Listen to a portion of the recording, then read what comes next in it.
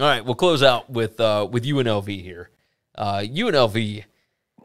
This is a tricky one, right? Very tricky. Marcus Arroyo. I got them a little better than I originally thought. That's so they went 2-10 last year. Which was better than that. Yeah. So they were 2-10 last year. The post-game win expectancy really said they should have been 3-9, but they went 8-4 against the spread. They were pretty good. They did really well with 2 touchdown wins over Hawaii and New Mexico. They scared 3 Mountain West contenders last year. Yeah, like they were in some ball games that they maybe should not have been in, and it had nothing to do with their offense. Like Marcus Arroyo was the OC at Oregon when, oh my God, what's the quarterback's name that plays for the Chargers? Herbert? Yes, Justin Herbert. Herbert? He was the OC at Oregon for Justin Herbert, which led everybody to think, man, we should probably be betting against Marcus Arroyo because if his thing is offense and he couldn't figure out how to use Justin Herbert, then how is he going to lead a program?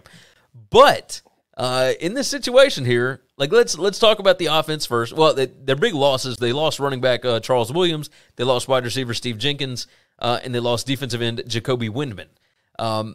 Let's start off with the offense.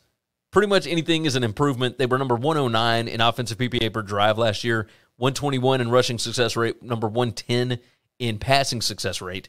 But with as few plays as they had on offense, they ended up number 9 in the country in offensive explosive play rate. Now, the reason why is because they did not have the ball that much.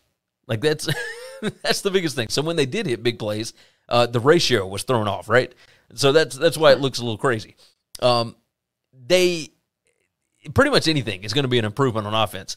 They brought in quarterback Harrison Bailey, who was at Tennessee.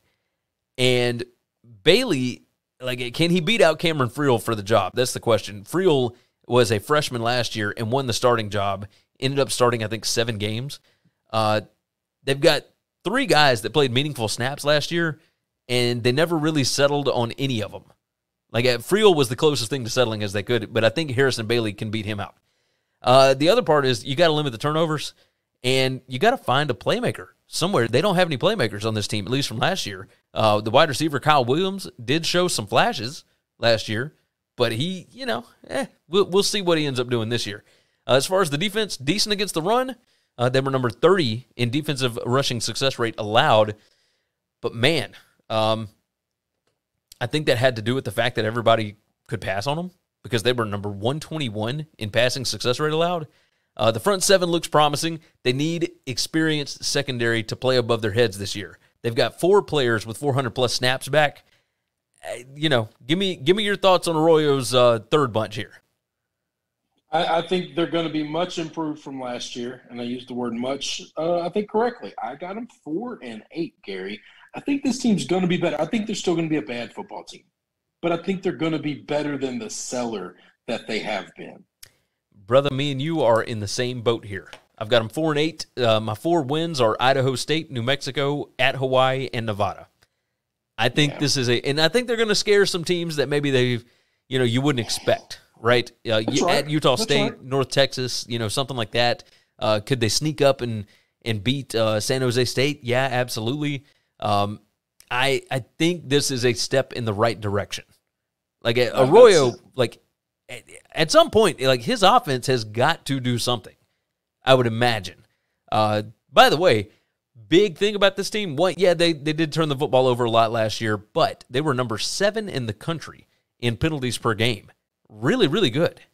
Like, they did not beat themselves a whole lot. They just weren't all that talented. So that's the mark of a well-coached team. Yeah. So I would imagine that they do take another step forward. The keys to the season here leaned a lot on youth last season. They showed a lot of potential with 2 touchdown wins over Hawaii and New Mexico. And like I said, they scared 3 Mountain West title contenders. This is still a really long rebuild. The roster strength still sits at number 122 per the guys over at CFB Winning Edge. How much do transfers like wide receiver Ricky White from Michigan State and the running back Robbins out of Louisville help? Those guys could absolutely be playmakers, and that could flip that offense around quickly, very quickly. So as far as returning production goes, number 41 in the country, number 27 in the country on defense. So they got some experienced guys. Like this should be a lot of fun. And, again, step in the right direction. It is a step in the right direction.